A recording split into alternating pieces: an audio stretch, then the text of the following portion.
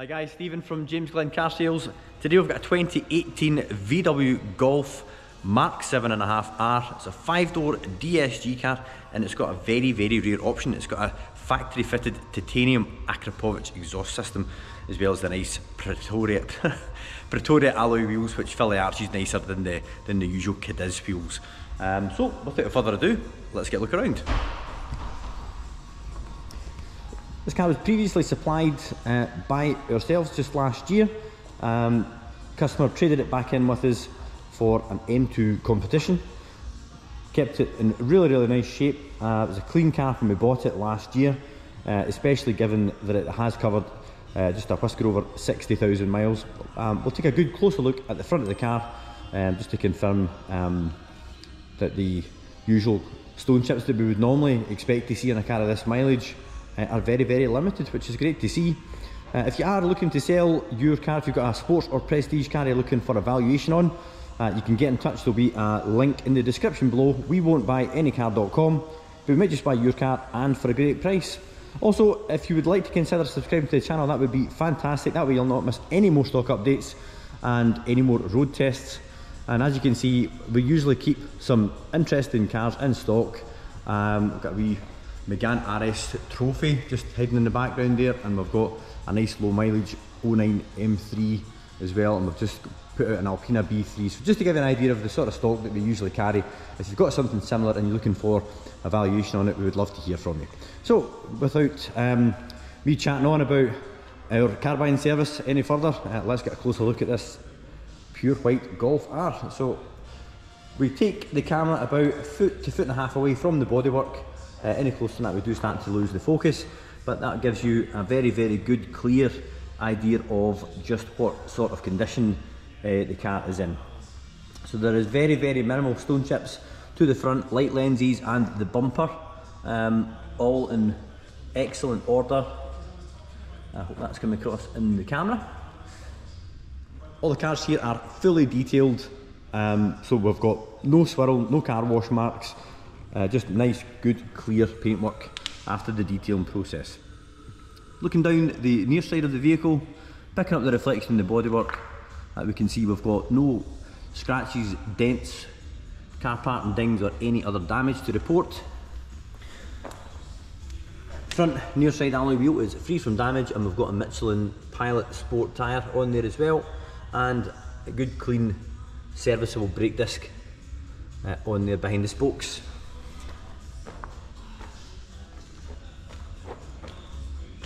And looking down the passenger side from the rear, again we can get a good look at the corner bumper and down the length of the bodywork, just to confirm that it has indeed got no damage to report.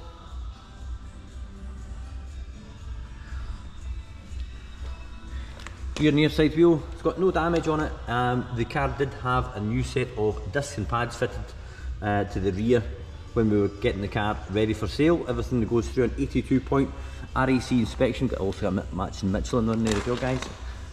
Yeah, everything goes through an 82-point pre-sale inspection, as well as a new MOT. Then they come back to ourselves for the detailing. So once we've finished with the cleaning, that's the car all ready and good to go.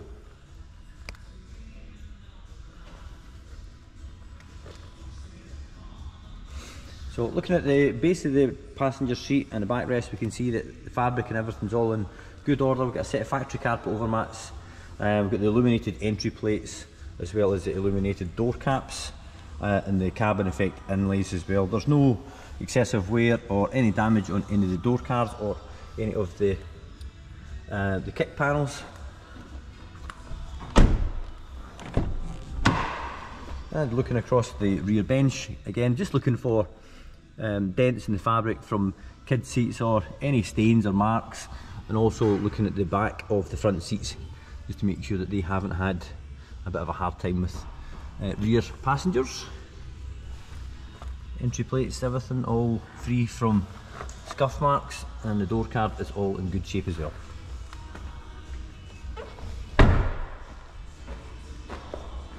Moving round to the rear of the car, we can see we've got the gloss black rear diffuser and the 4 exhaust pipes, which are now round rather than the usual oval, and that's because, as I mentioned at the start of the video, we've got the rather expensive and very rare factory fitted Akrapovic titanium exhaust system. It's not too loud, but you do see, or sorry I should say, you do hear the difference when you're in the car. There's a bit more presence, a bit more vocal noise coming from the rear, which is welcomed. It's got a load cover in the back there, ensuring that the, I will fix that after the video. 64 in rear seats, and we've got this load cover ensuring that the carpet and everything's all in good shape. If we look under there, we've got a space saver wheel.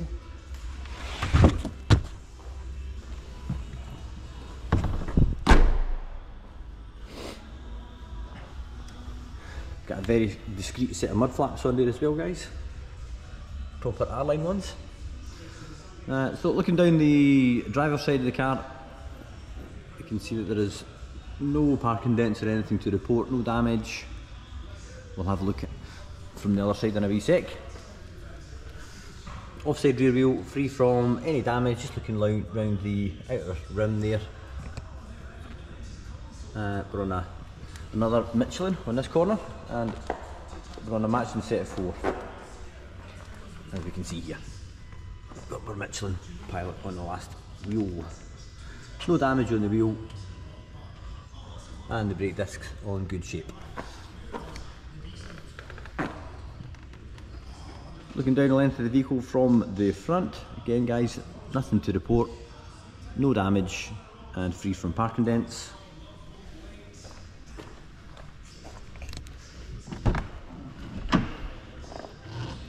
Just checking the usual touch points on the door card. We can find elbow marks here. This can sometimes get a wee bit edgy just with like jewellery catching on the plastics, but it's all in good order.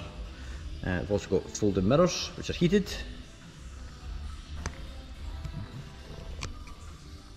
Getting a good look at the backrest and the outer bolster. We can see that they're both wearing really well, and if we compare the two seats side by side, we can see that the wear is almost identical.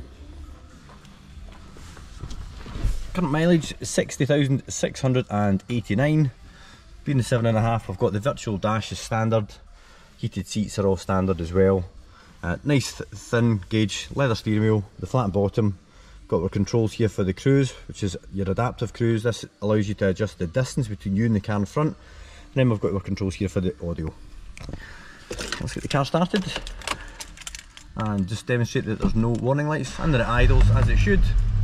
And we'll also give it a little rev and let you hear what that Akrapovic exhaust sounds like.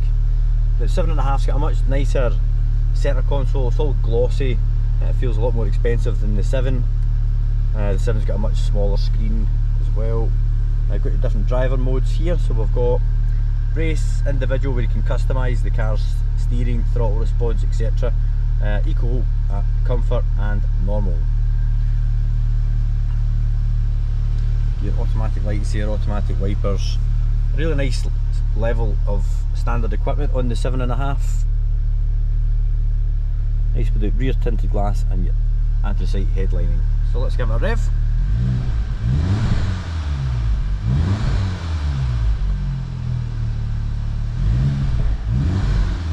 So once the car's in race, you can actually start to hear it burble a little bit on the overrun.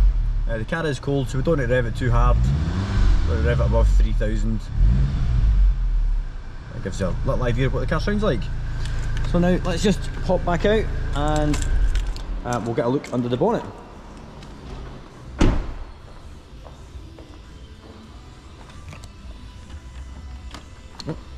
Helps if I pop the bonnet properly.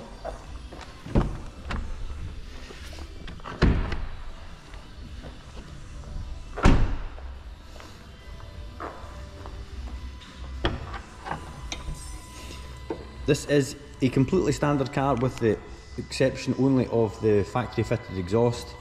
So no maps, no air intakes, no decats, just a nice, honest, straightforward Golf R. And to be honest, they go really well. It's a very healthy 300 brake horsepower.